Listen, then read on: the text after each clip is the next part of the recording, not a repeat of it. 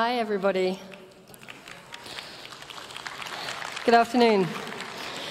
Thank you for joining us today, and welcome to the Environment Panel, How Can We Achieve Climate Action Now?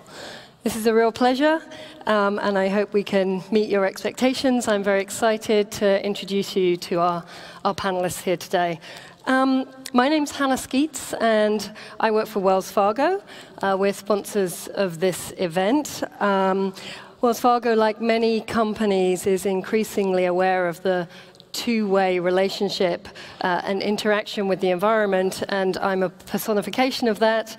My role is to run environmental, social, and governance investing at the asset management part of Wells Fargo. So we know that every day young people across the world are taking action, looking to have a positive impact on the environment and the interaction with our natural world, our survival system. This afternoon, we're going to hear some inspirational stories from young leaders, how they're leading in their communities to create a more sustainable world.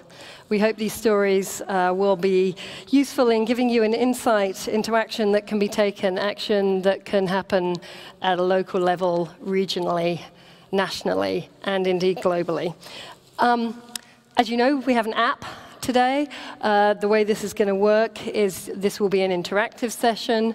At the latter parts of this hour and a half that we have here today, we'll be able to look at questions that you submit. So if you go onto the app, find this session on the schedule, there's an interactive piece that you can click, and you can submit your questions, and they'll show up here, and we'll ask those in the latter parts of the afternoon. So the way it's going to work, additionally, each of our fantastic panelists that's joining us here today is effectively going to tell us their story. We'll hear from them individually and give them time to speak so that we can hear what they all have experienced and how that's worked. So without further ado, it's my honor to introduce this global lineup. I'm going to introduce them briefly initially, and then more extensively before they each speak. So as a special highlight, we're delighted to welcome the UN's Youth Envoy, Jayathma Wickramanayake. Next to Jayathma, we have Alejandra Alfaro from YMCA Nicaragua. Then Karen Joy Fatelvaro from YMCA Philippines. Lawrence Fahnbulleh from YMCA Liberia. Tony Elmire from YMCA Lebanon. And at the far end, but more local to the UK, Joe Herbert-James from the Tearfund here in the UK. So we'll kick off with Jayathma. Jayathma was appointed the UN Secretary General's Envoy on Youth in 2017. She is both the youngest senior official in the UN and the first woman to hold the position. In addition to serving as a representative of the Secretary General and advisor, her work looks to expand the UN's youth engagement and advocacy across sustainable development, human rights, peace and security, and humanitarian action. Originally from Sri Lanka, Jayathma has worked extensively on youth development and participation and has played a key role in transforming the youth development sector in her home country. So I guess we ask you questions at the highest possible level and the broadest level. Thank you so much for being here. What do you see as the most critical changes we must make to create a more sustainable world? First of all, I'm very glad to be here, and yesterday, after a fantastic opening ceremony, to sit in this panel and dive deep into some of the issues that I spoke about in my opening speech, which is climate change, and the role of young people in combating climate change, and sort of how we utilize the energy, creativity, optimism that our generation brings to this world in order to bring urgent climate action as it's needed. To answer your question specifically, Hannah, when you ask what are the most critical changes, I can think of a few. I think the first critical and the most critical change we need to make is in our mindsets, in our systems, in practically everything we do, starting from the United Nations, is how we measure development.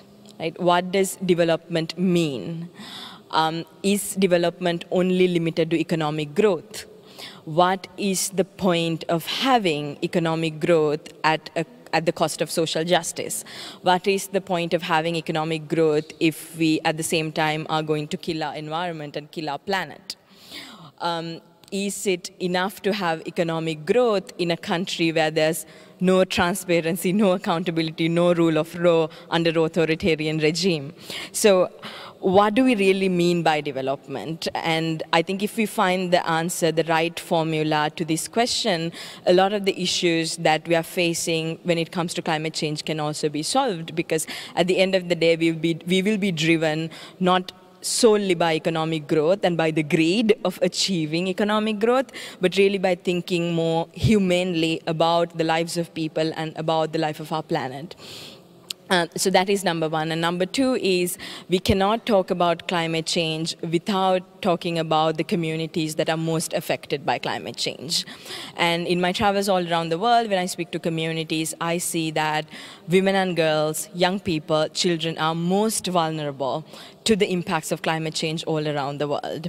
Communities that are poor, communities who do not have access to basic social services like education and healthcare, tends to be more and more marginalized when climate change impacts hits their community. So we cannot really talk about climate change without forgetting the intersectionalities within our own society and seeing how the people, the most poor people, are the most affected by climate change. So I think when you ask about critical changes, I would say the first one is to reform the way we see development, we measure development, and the second is we put those who are being left behind first in our climate action response.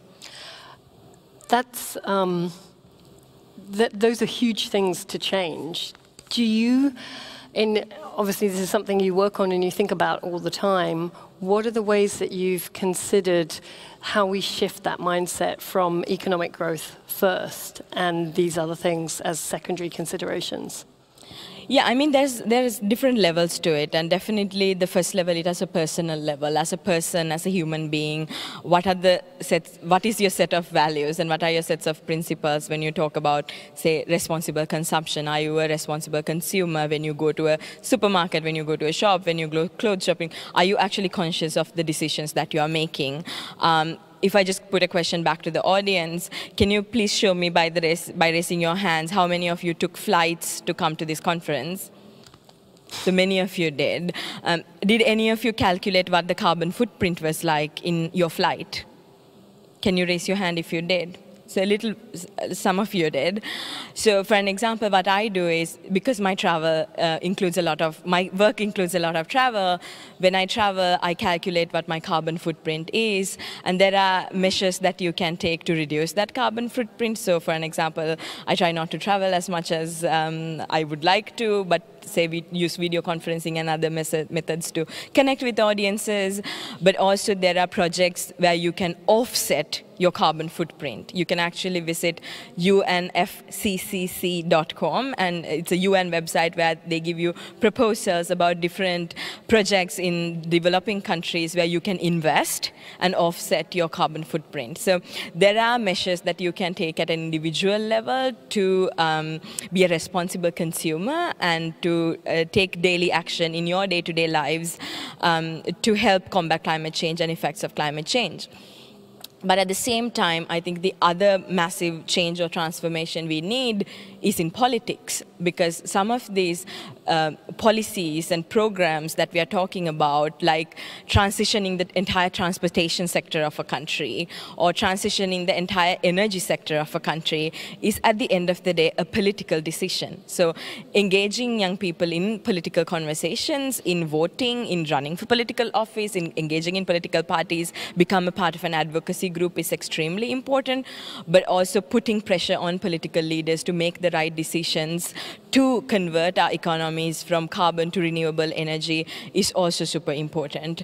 I agree very much with a lot of people who say that through daily actions, through personal action, we can achieve climate action, but also at the same time, if you look at the statistics, only 100 companies in the world are responsible for 80% of global carbon emissions. Only 20 20 countries in the world are responsible for 71% of global carbon emissions. So these are big policy decisions that these companies and these countries need to take if we want to achieve transformational climate action. So I would say it's a mix of both personal and political commitment if we are serious about solving the climate crisis. So you're talking a lot about taking responsibility. We can all take responsibility and make our own choices. Is there anything you'd like to add to this at any other level? Otherwise, I'm going to move on to Alejandro, and then please, all of you should feel. I'd like to ask all my panelists to kind of comment as you see fit. Thank you so much. It's a pleasure.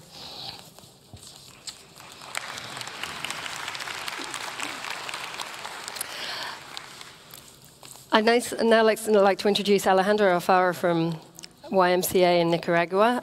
Alejandro is joined by Claudia, who will be translating. Alejandro is going to be speaking to us in Spanish. He's a project coordinator for strengthening resilience and livelihoods. The YMCA in Nicaragua works with rural and indigenous communities in climate change resiliency, helping sustenance farmers learn new agricultural techniques to overcome climate change while protecting the environment. Nicaragua also trains young leaders in community organizing to prepare and mitigate for the effects of more frequent natural disasters such as flooding. Welcome, Alejandro. What do you believe is the true heart of the problem that this Climate Action Summit should be focusing on, and how has your experience regionally at home influenced this? Sí, buena. En primer lugar, gracias por estar acá, gracias por la oportunidad. First of all, thank you for being here, thank you for the opportunity. Durante los últimos 30 años, ACJ Nicaragua, ¿verdad?, ha venido impulsando programas de desarrollo, ¿verdad?, con jóvenes y familias, principalmente en las áreas rurales que viven en situación de pobreza. Para ello hemos contado con el apoyo de organismos internacionales, ¿verdad?, y de la misma ACJ que nos ha estado apoyando. During 30 years, the YMCA in Nicaragua has developed programs aimed at young people and families, especially in rural areas where they live in poverty and extreme poverty. For that, we have had the support from the wider YMCA family and organizations who channel resources in international cooperation. Un total de 22.199 jóvenes y familias provenientes de 42 comunidades urbanas y rurales indígenas participan en distintas acciones que como ACJ Nicaragua desarrollamos, como seguridad alimentaria, generación de ingresos, emprendedurismo, saneamiento, salud materno-infantil, liderazgo juvenil, acceso a la propiedad de la tierra. A total of 22,199 participants, young people and families, who come from 42 urban communities, also rural and indigenous, participate in actions promoted by the YMCA in Nicaragua, such as food security, income generation, access to work, entrepreneurship, sanitation, mother and child health, land banks, young people's leadership, and the use of free time. Para poner un poco al contexto, estamos ubicados en Centroamérica. Nicaragua tiene una población de 6.3 millones de habitantes y el ingreso per cápita anual es de $2.080 el país. Somos el segundo país más pobre del mundo después de Haití. So, to put things into context, Nicaragua is located in Central America with a population of approximately 6.3 million inhabitants, of which 63% are under 30 years of age. The annual head income is $2,080 for which the country occupies second place in poverty in Latin America and the Caribbean after Haiti. El cambio climático también ha afectado a nuestro país. Tenemos pérdidas de producción debido a las sequías que se están generando en los últimos años. Climate change has also severely impacted the country. We have had drastic decrease in the production, in food production, due to droughts that we have gone through in the country. Tenemos despales, el uso indiscriminado de pesticidas por transnacionales que llegan y convencen a la gente de dañar el medio ambiente, de usar productos que no son los más adecuados, que lo que hacen es destruir el suelo fértil que tenemos. So the large corporations have been destroying the land through the use of chemicals, and this destroys the soil. Y un efecto que tenemos ya desde hace algunos años es que el producto del cambio climático no tenemos producción y la gente está migrando. And one effect that has been caused by climate change is that, and the destruction that has been caused is that people have been emigrating. Migran principalmente hacia otros países como Costa Rica. También tenemos a España, mucha gente se está viniendo. And people tend to migrate to Costa Rica, and also many people have been coming over to Spain. Y un efecto es la desintegración familiar que ocurre también. And one effect is the breakup of the families. Nuestra organización se dirige, ACJ Nicaragua se dirige a brindar información a los jóvenes que son el relevo generacional, que son las personas que van a tener acceso a los terrenos. Our organization, our YMCA organization, has action to give more information to young people who are the generational those in the new generation who will work the land. Estamos capacitando a los jóvenes en distintas prácticas agrícolas, hacemos con ellos escuelas de campo donde trabajamos y promovemos acciones que debemos hacer para mitigar los efectos del cambio climático. We are teaching our young people to work the fields in our field schools to mitigate climate change. Y para contestar un poco la pregunta, porque puse un poco el contexto de nuestro país. And to answer the question, as I put our country into context, creo que la cumbre debe enfocarse en el contexto en primero de cada país. I believe that the summit has to focus primarily in the context of every country. Deben enfocarse en la reducción de los efectos de los gases de efecto invernadero. They have to focus on the reduction of greenhouses, greenhouse effects.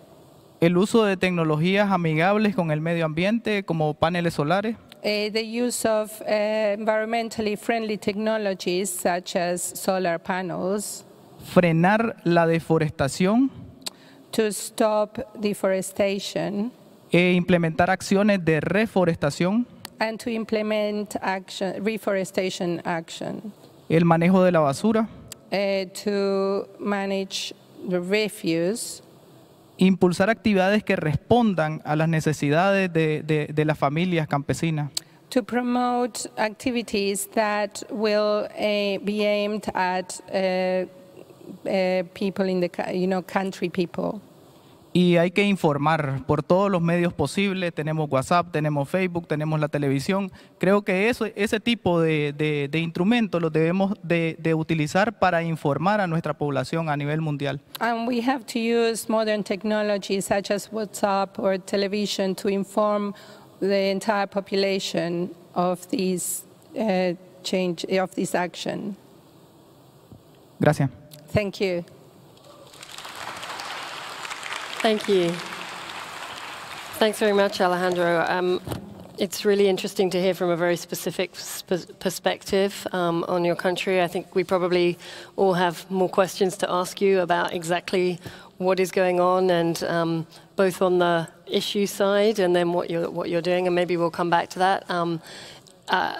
I'd like to use this also as a prompt to say we'd love to hear your questions as well, and if you could add them into the app, then we'll see them popping up here, and we can add those later on. So please do think what you'd like to ask our panelists, and we'll take a look at what we could ask them later on.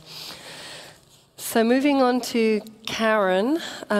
This is Karen Joy Fatelvaro. As I said, she's from the Philippines. Not only is she from YMCA in the Philippines, but also is a World Alliance of YMCA's Executive Committee member. Again, if you take a look, you can see her extensive bio on the app about this session. Karen's a leader in the Makati Youth Group, a volunteer group of the Makati YMCA.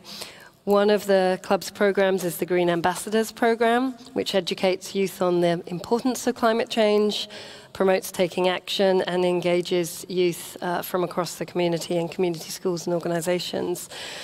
And I think maybe perhaps from what we heard from Alejandra just now is that it's easy to feel guilt as we think about this topic, whether it's about what we're doing or what we're not doing, or the situation that we're in its totality. But how do we transform that feeling into action and urgency? And if you could tell us a bit about what your experience has been, what we're hoping is that that can maybe replicated by others. So Karen, thanks for joining us. Thank you very much for having me here. And that's true. It's easy to feel guilty, but I don't necessarily see it as a bad thing. I believe the way I looked at it, we feel guilty about the things that we care about. It may be because we're not doing something. It may be because we're doing something but we could do more. Or it could be because we are doing something that we're not supposed to be doing. So I guess the first step is for us to realize or to understand, why am I feeling guilty? And having that feeling of guilt, it gives you an opportunity to actually reflect on what I could do more. In my experience with the YMCA, I think the first exposure that I've had with environment was when I was 13 years old. We went into this landfill in the Philippines. So that's where all the garbage is being thrown at for Metro Manila. But the problem at that time is I don't have that agency yet.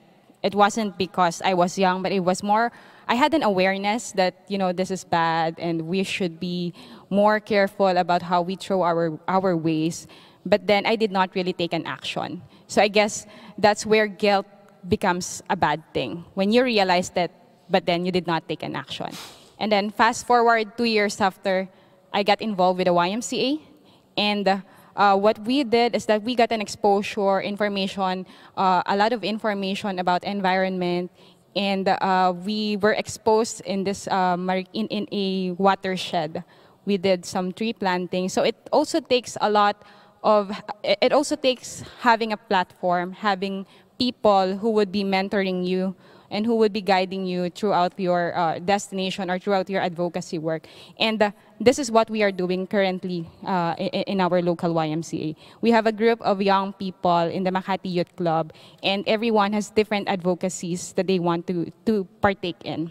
And what we do is that we try to encourage one another to take action. And how do we do that? As first, we have to be able to have all this information. We try to dialogue with each other.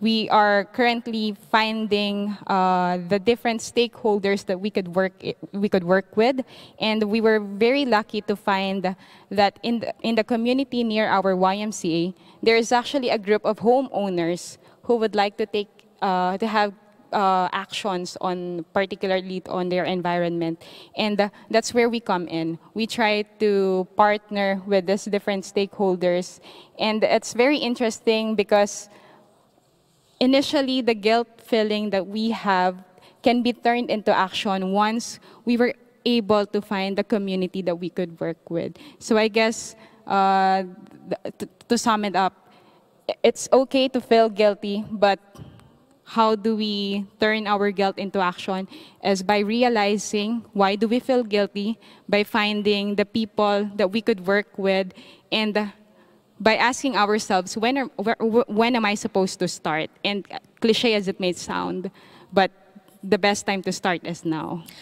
And you talked about some examples there about finding stakeholders and some homeowners. Maybe you could give us a little bit more color as to what that meant and how you acted, so that we can really imagine what's been going on in your community.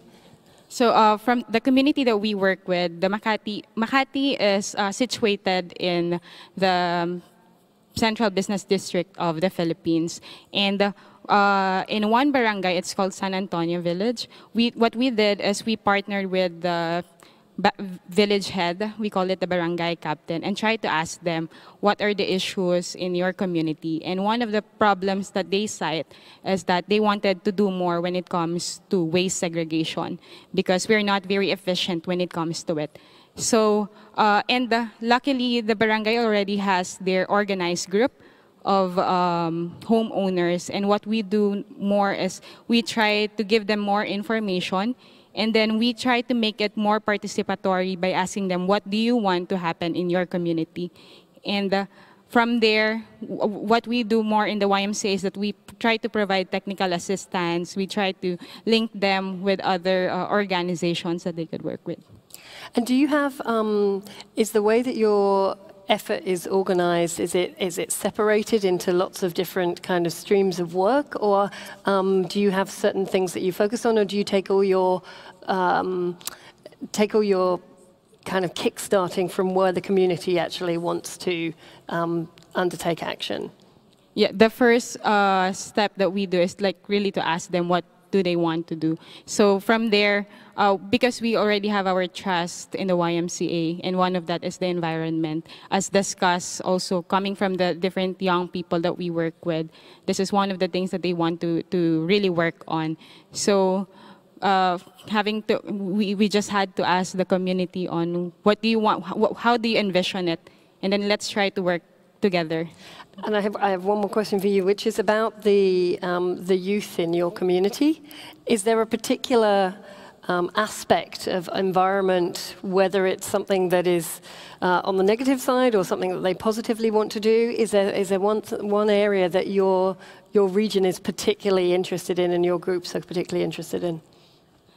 Because the Philippines is one of the, I think we were top 2 in terms of polluting the oceans, and we are not, as I mentioned, we are not very efficient when it comes to waste segregation. So that's where we try to come in. We go to the different schools that we have, and then we try to have more on, the first approach is really on information dissemination. We try to communicate with them why is it important to segregate and how should we do it. And I think another thing is for these young people, when they're able to have the information already, then they can also influence their community and their immediate, their family and then their immediate community. That's really interesting, thank you. And I think, what you're talking about there is information, and the very first step being that information, and it feels like that's tangible, something anybody could kind of be involved in and start to do. Thanks very much. Thank you, Karen.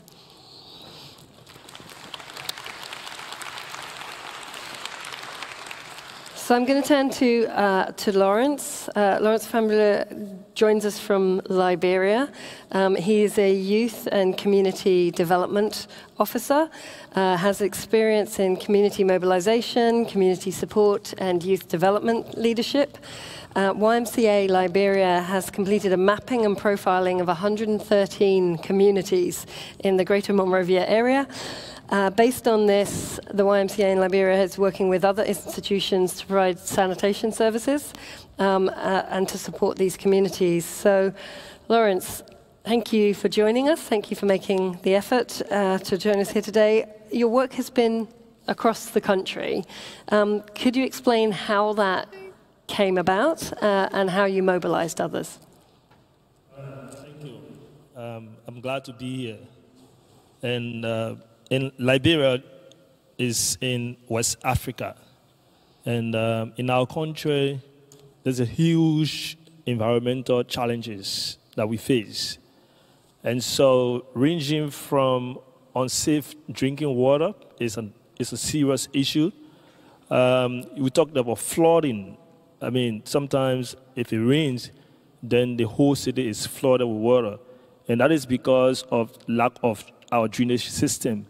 We also have a huge challenge of waste management.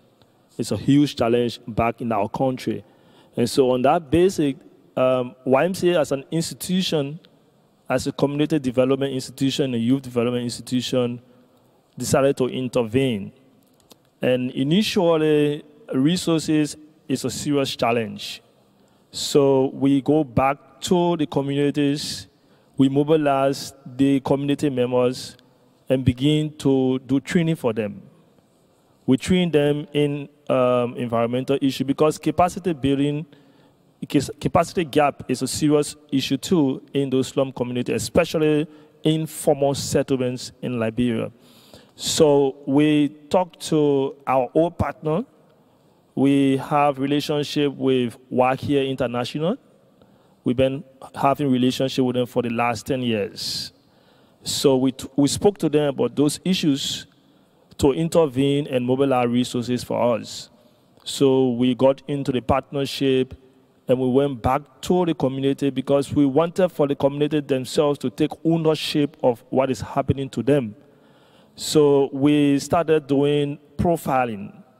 And profiling is more like knowing your city or knowing your community. We begin to realize that there are communities with over 75,000 inhabitants, and then you have only 10 toilets. Can you imagine that? Just 10 toilets. We think it's a huge environmental challenge. So we go back to this community, we mobilize the young people, and then we train them. In providing the training, we got to realize how many of these structures are permanent structures, how many of the structures are temporary structures, and how many facilities they have in this community, like toilet, like water points, like business areas, and the rest of them. So when that is done, then we begin to provide training for them. During our training, we focus on waste management, which is a very serious issue in our informal settlement. Waste management has been the cause for flooding. Our drainage system is not very well, so because we don't have a complete waste management program, so people use the waste, the dirt everywhere in the community, and that contributes to flooding, which is a serious issue in our country. Another thing we do there is verification forum. So after the profiling, after knowing how many structures are in a specific community, after knowing how many are permanent structures, how many are temporary structures, then we do what we call verification forum. In our verification forum, we bring community members, we bring stakeholders, we bring youth leaders, we bring women leaders on a roundtable discussion so they can verify the information that we've gathered from this community. Our profilings are done by the young people themselves who live in this community. We don't go out because they know the issues, they know what's happening to them. So we go on the verification forum to verify whether the informations gathered are correct, and if the informations are not correct, then they give us the correct information. Right after that, the next thing we do, we call settlement forum. So in our settlement forum is where now we outline the priority areas. There are too many challenges that you have. We don't have all of the resources to address these challenges. But can you kind of tell us, can you kind of rank the challenges? Can you kindly give us your priority areas? So we as institution, we don't have all the resources, but we can partner with other people. We can knock those to ask other people that these are the issues in the communities. But number one is the most priority, number two, number three, and number four. And so we discuss those issues. For us as YMCA, as an institution, what we do the readout. We do the proposal writing because we already gathered the information. In our workings, we have one philosophy that says information is power. Once we gather those informations, we're going to share with our partners, the YMCA, the Comic Relief, the Bill Lottery Fund. Those are partners that we've been working with over the years. So we share those information with them, and then they see what priorities area they can intervene. And then they begin to give us funding, and then we begin to do the implementation. For us as institution, what we've done over the years is, firstly, we try to form different structures. In addressing community issues, it's not us, it's the community themselves. So we go back to the community and say, we want to provide training opportunity for young people who will lead the change. Then we form what we call the Disaster Risk Management Committee. The Disaster Risk Management Committee is a committee responsible to report hazardous issues, disaster issues to the right authority. So we mobilize young people, we do the training for them, and they begin to do their work. Another one we do is we set up the hygiene or a wash committee. They're specifically responsible to engage the community to ensure that we have safe drinking water, that we have a clean environment, that we have a very good waste management system. That's what we do. The big challenge now we have in our implementation is the perception of the community. Imagine there are too many challenges you face in your community, then you have an institution like YMCA wants to intervene. We gather all of the information, but the community perception is they need that their urgent need. You spoke to the community, you asked them for their priorities, you asked them for the challenges, and they give you all of this information. The perception is YMCA is about to solve all of their problems. And if that is not done immediately, then it comes back to us as institution. That's one huge challenge that we have. So we do the proposal immediately to our partners and say, this is something that we need to do, this is something. And one of the issues I did not mention has to do with sea erosion.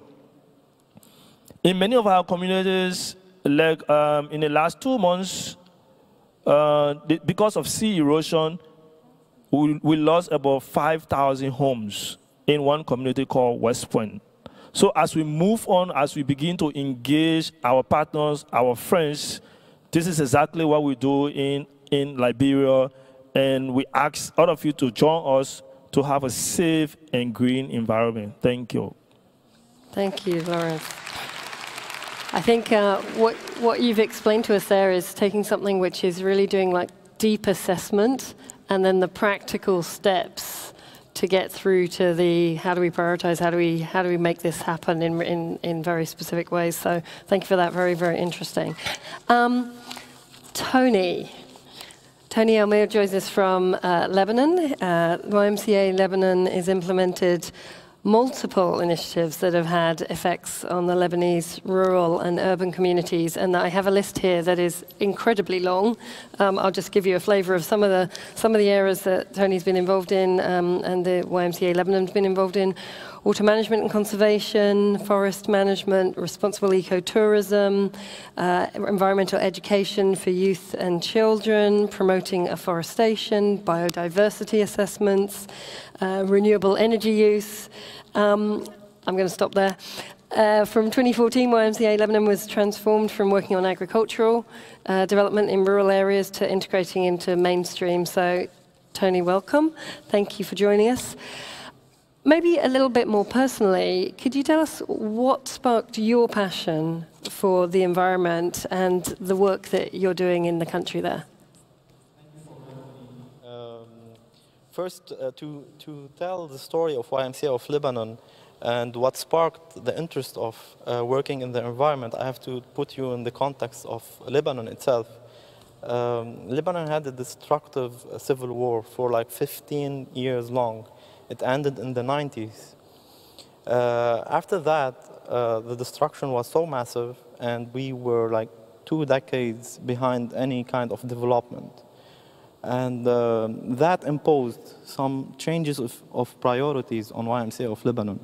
we had to move from being a youth-focused organization into developmental and humanitarian organization. And we slowly begin to get our space and be one of the most important in Lebanon in the 90s and in the second millennium. We had to engage with different sectors to cater with the needs of the communities. The destruction was pretty much in all of the countries, but in Lebanon, once you go far from the center, you have more poverty, more neglect, more lack of infrastructure. So we had to engage with multiple sectors to cater with the community's needs. The most important sector was health. So our program still running. We provide to 150,000 patients chronic medication through primary health centers in Lebanon. It's all over the country. As well, we had like different developmental projects. It was also on a grand magnitude in rural development areas. So we did so many agricultural development, infrastructure development in rural areas. As well, there were a lot of women empowerment through cooperatives development. And of course, the environmental aspect was one of the needs. In 2002, the World Bank assessed the environmental degradation in Lebanon by $500 million per year. It means like 3% of our GDP back then, and that was twice the percentage of any developing country. And YMCA had to take actions. So we started with a project in 2004. It was also supported by YMCA USA, and that is one of the modules that we can use when cross countries YMCA can support each other and collaborate. The program was Sustainable Environmental Practices and Policies, SEPP. And through this program, we made a lot of infrastructure on solid waste treatment and water waste treatment. So we served through these infrastructure approximately 90 communities in the southern areas of Lebanon. And we had also engaged through this program with multiple awareness programs. We reached to 100,000 community members through awareness about the environment and climate change. We also ran a program for students in schools. Also, we reached for 75,000 students during 6 years period of time. And after that, also, like we kept working on the environment, on the environmental issues. We had multiple programs on capacity building for forest rangers, for different CSO that have their focus on environment. Also, we had a program on youth environmental leaders. There's so many programs that I write it down here, and I'm getting forgetful.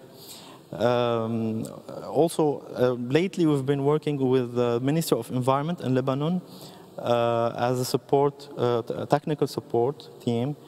We focus mainly on investigative programs. We do investigation visits to reserves. There are 14 reserves in Lebanon, natural reserves with biodiversity. And we have also 18 sites, which is considered cultural heritage. We also do investigation visits to these places, just to prevent any violation from the neighboring communities. And also, in the same program, we do also for public health. Our team goes to hospital to monitor hazardous waste. Also, we have worked with them on permits, hunting permits.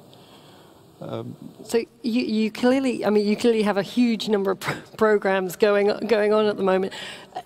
Is there your personal passion comes from being part of your community, or is there something more specific? And I'm thinking about, given all of the programs that you have, there must be something where you feel that there is a personal impact that you can make through that.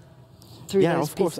It's important to conclude about like the war was a trigger, but what we inspired through is the needs of community and the solution we find for these needs. This is our inspiration. But what triggered us was the war in Lebanon, and what changed us was the war in Lebanon. Of course, I think that YMCA of Lebanon and any YMCA in the world, considering what they are doing, we are the most equipped organization to do like local impact and simultaneously on global level.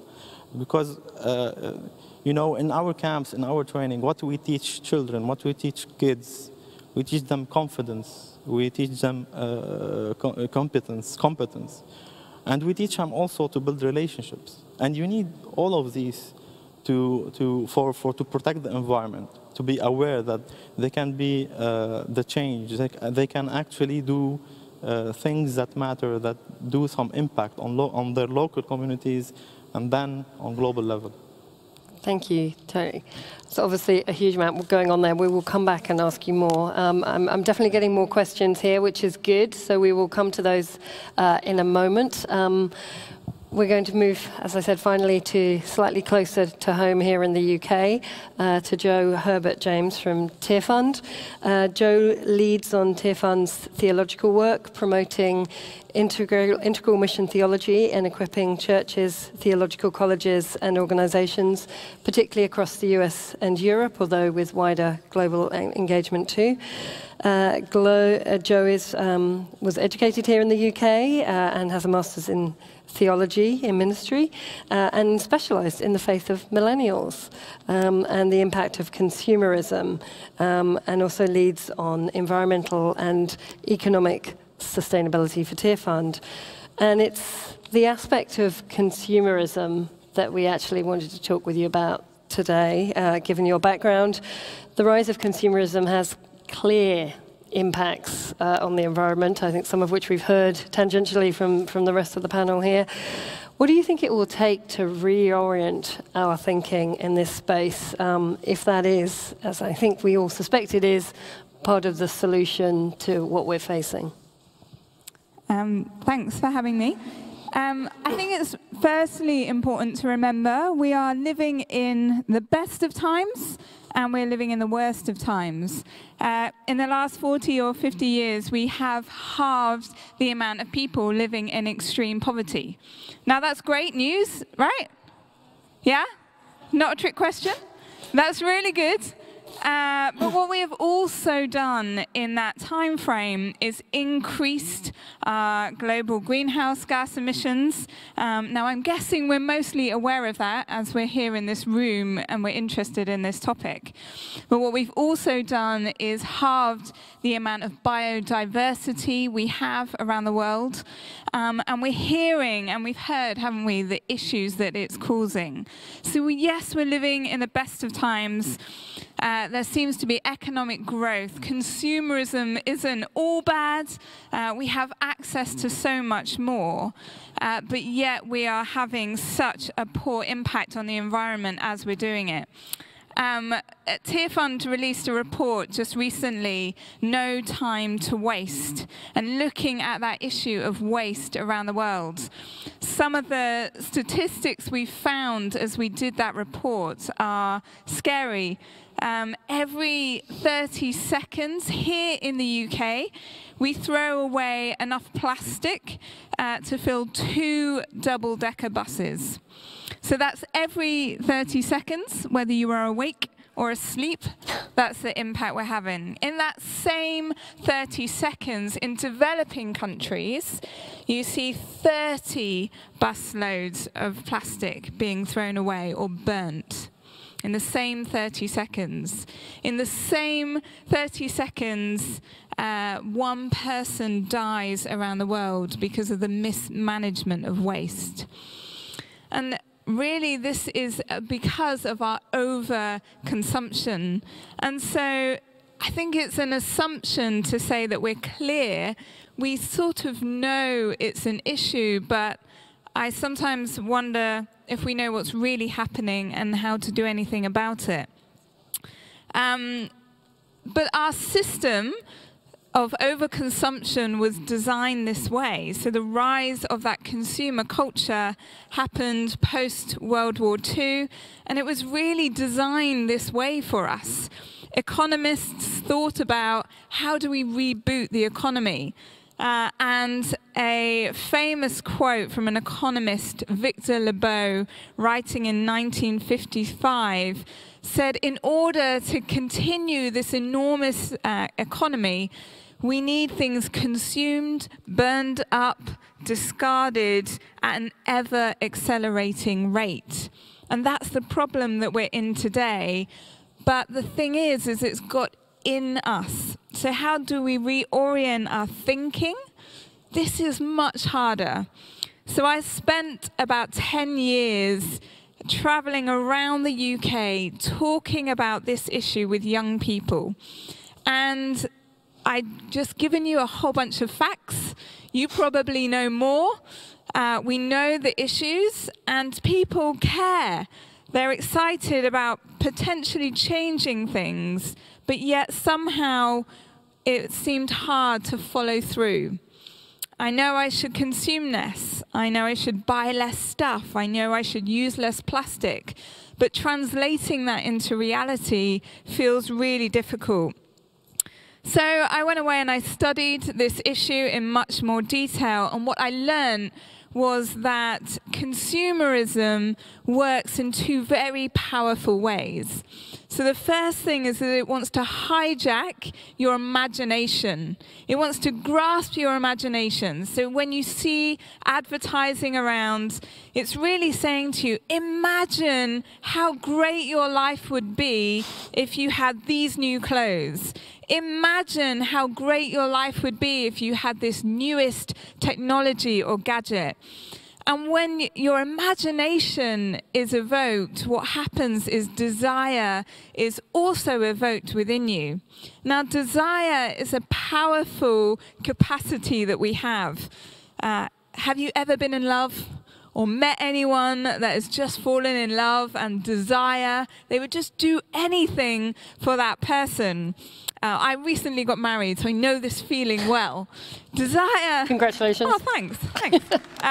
Desire is really powerful. And so if we are going to reorient our thinking, it's no good us just saying we need to stop consuming, we need to do this and do that. We need to look deeply within ourselves and understand what's going on. We need to learn to reimagine. Now, I've been journeying towards a zero-waste lifestyle for the last 5 or so years, which means sending nothing to landfill. Now, when I first heard about this, I was inspired and amazed, and I also thought it was impossible to live that way. But when I heard the stories, it captured my imagination. I didn't believe that there was another way to live other than the endless consumption and throwing away. So I think we need to reclaim our imaginations. And the challenge for us in this younger generation is, can we reimagine? I told you this was designed this way for us. So if this economy, this linear economy that extracts things from the ground, we use things and it is dumped, we need to reimagine. And some of that's begun to happen with the circular economy. So rather than this linear process, beginning to reuse products and repurpose things. But how are we reimagining our future? The key is held in this generation. And so, but we've got to understand that that's a part of our job, is to reimagine. Not all of the answers are out there yet for a sustainable future. And so we need to come up with them and imagine them and begin to use that capacity we have. And we're beginning to see more of that with young people in the UK, reimagining in their local communities and at bigger scales, businesses beginning to reimagine. We've worked with young people that have started to create sustainable fashion businesses and all kinds of different things. But a key, it really sits with our imagination. Albert Einstein said, "The true sign of intelligence is not knowledge, but imagination." Thank you, Jo. Great. Great, inspiring words there. So now we come to the question and answer part of today. I have lots and lots of questions here, and I think probably the best way to do this is for me to pick a few and throw them out, and whoever has something to contribute contributes. But there was one here that I thought maybe we would push in Jayathma's direction, if I can find it. It was about the fact that, here we go, and there's a lot around this. You said that there's a lot of concentration, or we heard today that there's a lot of concentration in impacts coming from a few places. And I think it's really bringing us back to that question of how do we continue to make individuals feel like they have a role to play when we hear that actually there's a few places and a few countries where this is driven. So how do we connect the individual to the, yeah, let's find you a microphone, to the overall? Yeah, I mean, that's a very interesting question, and I was also very carefully listening to what our colleague who finally spoke was telling. Let me put this diplomatically. I think there's also an element to like this victim blaming right now going on in the climate discussion and in the conversation, where individuals, or particularly young people, are being told that this is your problem, you need to fix it, and it's your responsibility, and sort of trying to put the responsibility on young people when they had to do very little to create this problem to begin with. Mm-hmm. And sort of shifting the focus away from where actually the real problem is. That is, as our friend said, the problem with the systems, the problem with how everything is designed. Like, I think most of us who were born after 1990 were born into an economy and a lifestyle which was like, we consumed like plastic products probably since our birth, and we kind of grew up with it, and suddenly you're being told that it's wrong and you need to get rid of it, if not the fault is yours, without really looking at what created this system that made us so dependent on fossil fuels and so dependent on plastics, right? I have seen with my own eyes, for an example, fossil fuel companies financing advertisements and campaigns that says people should recycle in their homes.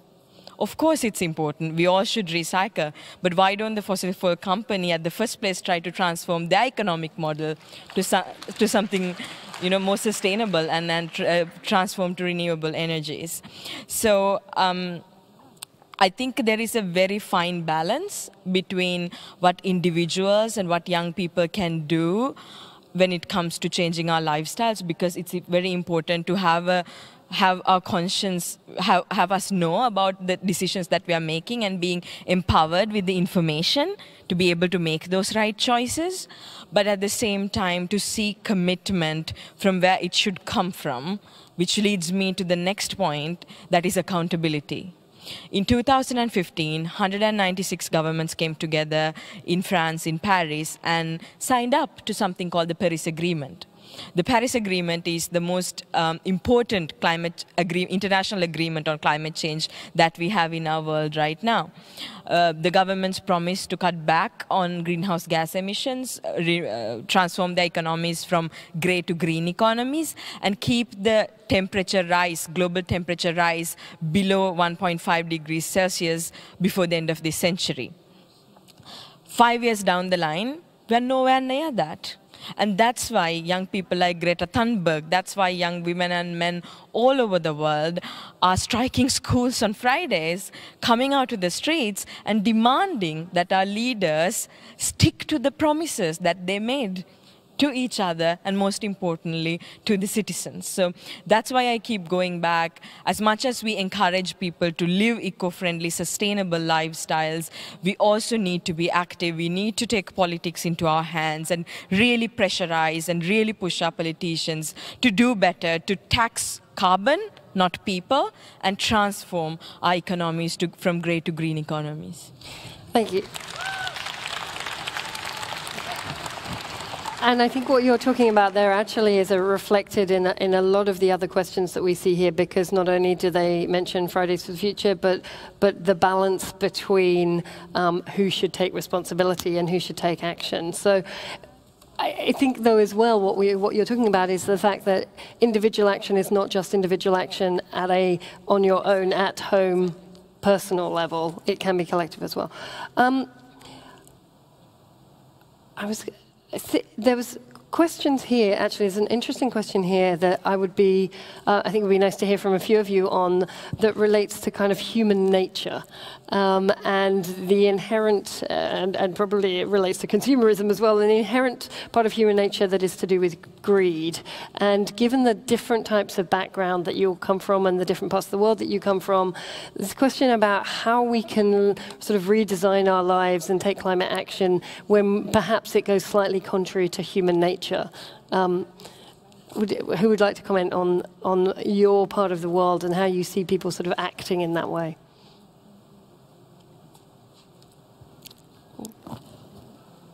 I can see a couple of you. Go for it, Joe. Okay, shall I go first? Given that I am from the West, which has caused so much of this because of greed, as I was saying, I think consumerism goes deep into our hearts. And I think unless we recognize that, we're not going to tackle the issue. Consumption isn't bad. I am a Christian. Tearfund is a faith-based organization. And the way we believe God made us is to consume. So we need to eat daily. We need to regularly consume. But often it's like any good thing, too much of a good thing does harm. And certainly from a faith-based perspective, we know Jesus warns about greed in the Bible and to guard against that. And so for us, talking from a faith perspective, these are areas that we need to deal with. For me, living a zero-waste lifestyle has been really profound, because it's exposed my heart to myself more than anything else.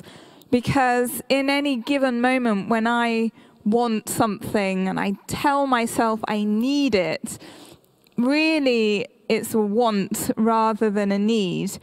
And learning to live within limits, even just in my own lifestyle, is teaching me and exposing my heart and greed to myself. I think if we're going to tackle this, it has to start at home with us.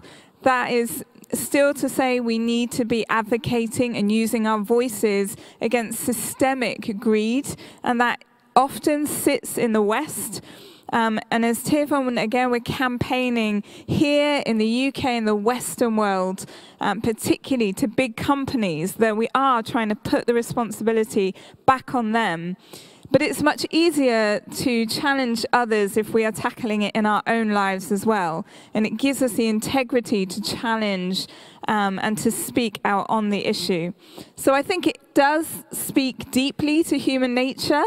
I don't think it's impossible. I think as a Christian, I believe my faith teaches me how to guard against greed. And many faiths do. And so I don't think it's an impossible situation, but I think unless we are aware of it, we're never going to tackle it. Thanks, Joe. Lawrence, please. How can we redesign our strategies? And I'm from Africa, especially West Africa. Poverty is an issue there. And so because of poverty, a lot of young people would prefer going after things for survival and forgetting the environment. They think it's not an issue. They think it's the politicians' business. It's not theirs. So the perception has been like, okay, it is the policy makers, it is the decision makers who's supposed to speak to environmental issues. They have all the resources. They have made the decision. For us, we are poor. We want to survive. So we only go after things that will make us to survive, to have a better life. So that's a huge challenge all by itself. So how can we redesign our strategy, especially us young people? How can we get involved?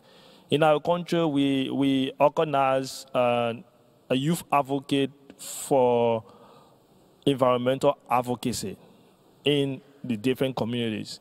So to begin engaging the decision makers, the policy makers, you don't go at the central level, you begin with your local authority. You begin to engage on those simple environmental issues right within your community. It is there you claim your space to speak on issues at your local level, and then when you notice that it's yielding results, you can begin moving it at the different levels. We have a challenge that many of our young people are afraid to take decision-making positions or policy-making positions. Back home, when you ask a lot of young people about their stance in political activities, they prefer saying, I just want to go and vote, but they don't want to be voted for. And if you have that perception, it means that we're not going to change anything.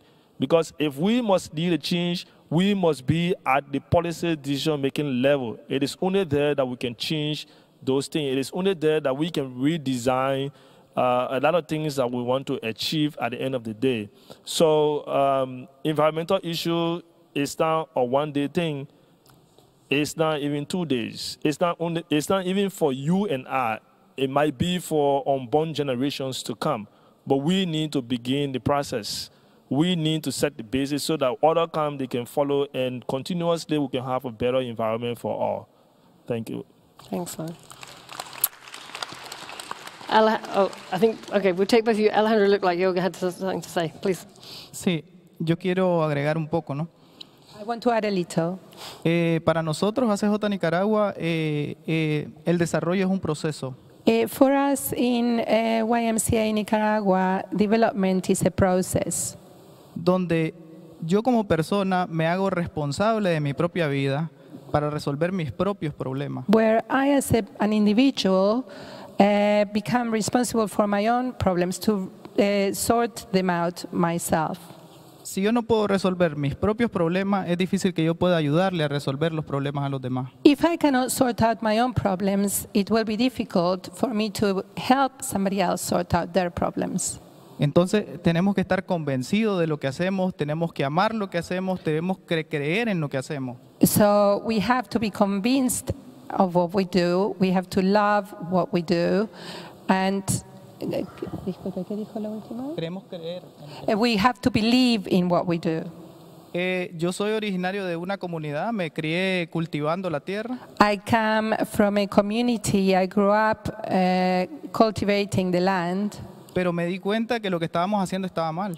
But I realized that what we were doing was wrong. Que la estamos destruyendo. That we were destroying it. Y por la gracia de Dios tengo la oportunidad de estar en ACJ. And thank God I have the opportunity to be with the YMCA. Donde podemos llevar este mensaje a los jóvenes y podemos trabajar con ellos y cambiar esa mentalidad. Where we can take the message or this message to the young people and work to bring changes. Pero para hacerlo hay que estar con ellos, hay que vivir con ellos, hay que estar en las comunidades, hay que ser parte de la comunidad. But to do it, we have to be there, we have to live with them, we have to be part of the community.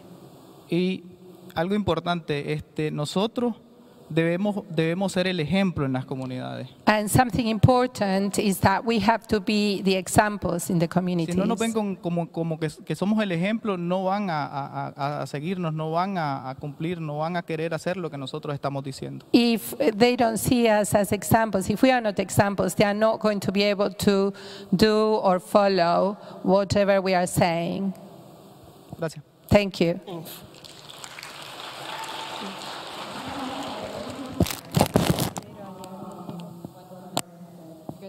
In the Philippines is also a developing country, and this is something that you would not hear most often. But in our country, when people talked about green lifestyle, we are also talking about expensive lifestyle. Because reality check, the Philippines view environmental challenges as also an issue of social class. Most of the people who are able to afford, green lifestyle are the ones who can afford, who can go there or something like that. That's why we are also known as a sachet economy. We produce a lot of waste, plastic waste, because most of the people would not purchase big amount of shampoo, but rather small sachet ones. Mm-hmm. And so I'm trying to reflect whether it's actually greed that's driving people towards this situation. And that could be one, but then again, we have to look at really also the system. How open is the system for us on on the different actions that we are taking on different climate actions that we have? How can we really trickle it down, or how can we bring it down at a grassroots level that is not alien to them, or something that they can really work towards? So I guess with the YMCA or the different agencies that we have, we have to be more to really work in a multi-sectoral level, really lobby with the government, really try to engage in the different business sectors on how they can create alternatives. And it's a long process, but I guess that's something that we also have to look at. So we have a few minutes left, so I want to ask a specific question on a topic that I think a number of you brought up, so that we can bring this back to really kind of tangible things that we can maybe imagine, and then maybe we'll do one quick big picture question to end off. So the specific one, I had a number of you talk about waste and waste management and waste solutions and recycling. How can we manage waste? Can you give us some really specific examples of things that are going on in your communities around managing waste, and things that people who are here, maybe they're involved in similar projects or are thinking about that? Give us some examples of things that you've been involved in. That would be great. Okay. Yeah. So we specifically thought it's important, while we manage waste, we also provide job opportunities for young people. So we have a social enterprise, and then we say to young people, you have nothing to do, you got no job. So we have this committee that we talk to some partners to begin giving stipend or compensation to young people who collect waste. And so on a weekly basis, our young people move into the different part of the community. And specific thing about it is we recruit those young people from the same community, so it makes it much easier. You work to where you live. So they go around in the community. There's a specific site that has been identified to bring those waste, and then the city corporation can come and remove them. So that's exactly what we're doing. We collect those waste, at the same time we provide job opportunities. Right, thank you. Karen. The Philippines has mentioned that we produce a lot of plastic waste. I mean, we use a lot of plastic waste. And what we are doing right now is that we put up this big box in front of our YMCA where people could put their plastic bottles, and we are working with one organization. There's an organization in the Philippines called Eco Bricks. What they do is they transform this plastic waste into chairs, or even use it to build like foundation for like stairs or something like that. And so this is what we do. We try to mobilize the community by asking for their waste, and then we look for organization that could help us with that. Okay. Tony, go ahead. Little note, because this is part of Lebanon suffering right now about the waste management, especially the solid waste. And it's like it's terrifying, and it's all over the news. Our first, it need multiple dimension of solutions for any waste management. Like you said, even if you try to do recycling, but you have every 30 seconds you have three Yeah, so it's pretty difficult to find solution for this in trying just to be innovative. It needs a multiple dimensional solution. One of it is policies, and that was the first focus of our work. But of course, on the other hand, you need two to tango, so you need a good governance, you need also a lot of transparency. So our discussion in Lebanon now, whether we burn the solid waste or we do recycle, and how we're gonna go about it. And I think the impediment is how the government is dealing with the issue. Not NGOs, not just NGOs, and also there's so many issues mushrooming around the topic. One of them is also environmental NGOs. So it's complicated, but it needs more clarity and more transparency to have an overhaul, a wholesome solution. Okay, I'm going to ask you one final question each. I'm going to ask everybody the same question, and even though it sounds like potentially a negative, I'm asking because I think it's possibly how we're all thinking about this. So maybe we'll start at your end, Joe, and come this way. What is the biggest challenge you face in your work right now, and what can we do, and what can you do, and how are you thinking about that?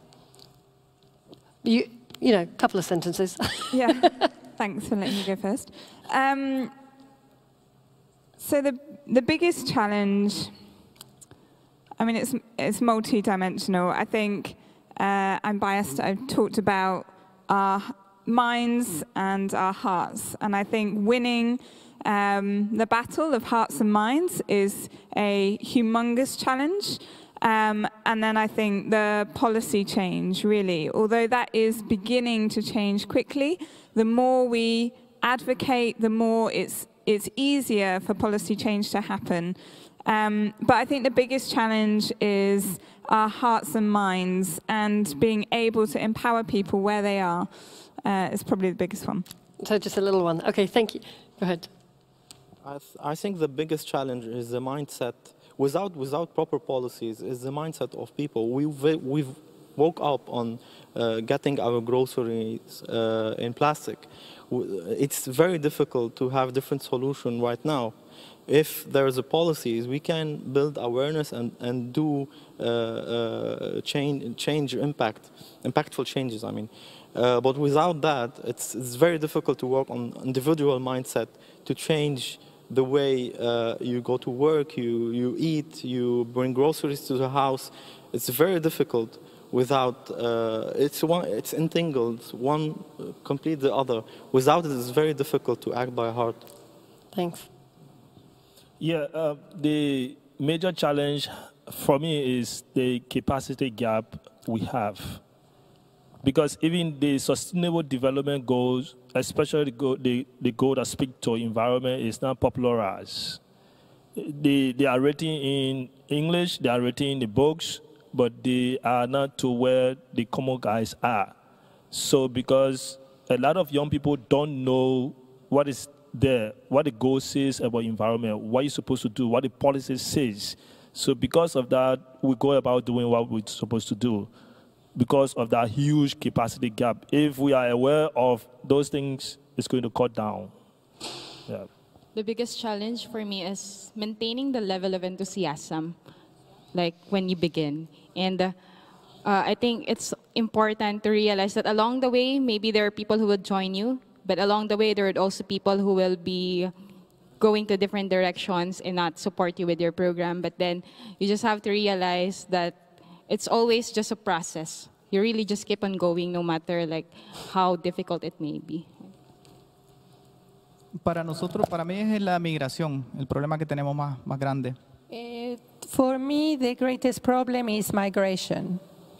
Los jóvenes están saliendo de las comunidades y nosotros lo que estamos haciendo es promoviendo alternativas de emprendedurismo rural donde los jóvenes puedan crear algún tipo de negocio y trabajar desde esas comunidades. Young people are leaving their country, and we are trying to create schools and teach the young people to work the land so that they don't need to leave the country?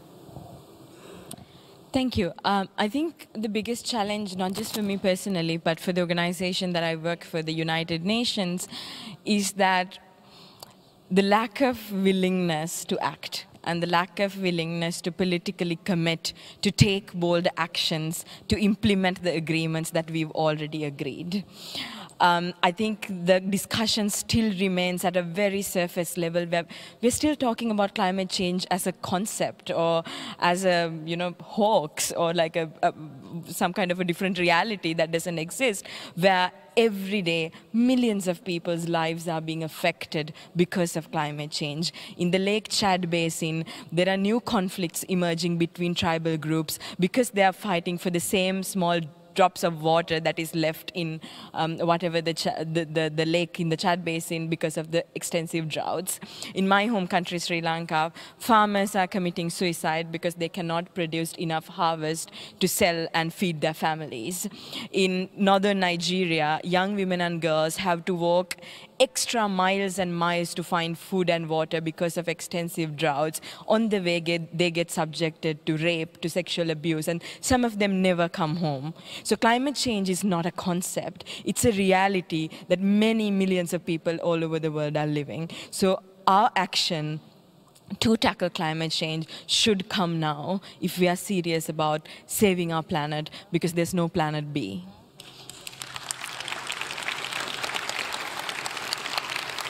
So we're just coming to the end of this panel. I just want to quickly reflect on some of the things that I heard today. And I think given that this is entitled Climate Action Now, and what can the summit do with climate action, perhaps you came into this thinking that it really was about the individual and what we can all do at home, and there certainly is a lot of thinking around that. But very interestingly, at least from my perspective, much of this was related, what we heard today was related to being very specific in your communities, understanding your communities and being part of the solution within your communities, but at the same time, the collective action and the voice and the information and having the desire to change our systems and mindsets and redesign. So with that, it just is left for me to thank our panel, and we have some little thank you things that I'm going to give you. And please join me in thanking what a wonderful group we have here today. Thanks very much. Thank you. Thank you.